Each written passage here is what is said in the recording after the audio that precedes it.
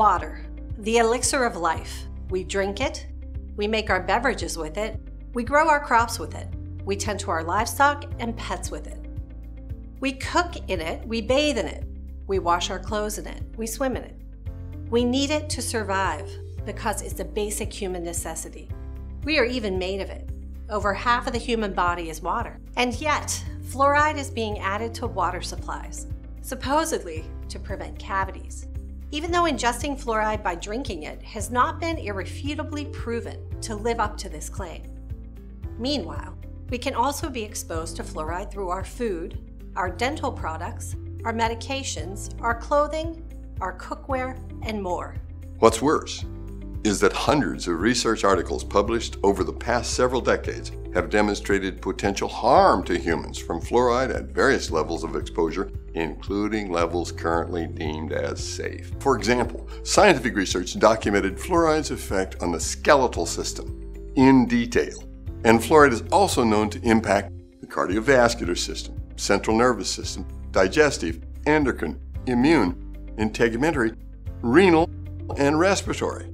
Exposure to fluoride has been linked to Alzheimer's disease, cancer, diabetes, heart disease, infertility, thyroid dysfunction, and many other adverse health outcomes. Plus, fluoride is being added to water with a one-dose-fits-all approach.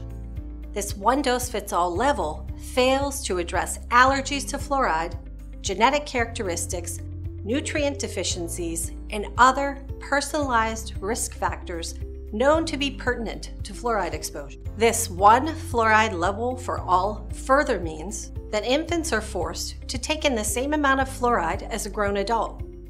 Since infants drink more per body weight, they can actually be exposed to far more fluoride than adults. Other susceptible populations who drink large quantities of water are likewise getting higher dosages, including individuals with diabetes, those in military training, outdoor laborers, and athletes. Fluoride in the community water basically means that every individual in the area is forced to have this chemical in their supply, even though there is no informed consumer consent. As a dentist and a member of the IAOMT, I want to make sure you know that the need to update previously established fluoride guidelines is extremely urgent, as fluoride exposures have dramatically increased for all Americans since the 1940s, when community water fluoridation was first introduced. And remember the IAOMT's official position on fluoride use so that you can use it to protect your health.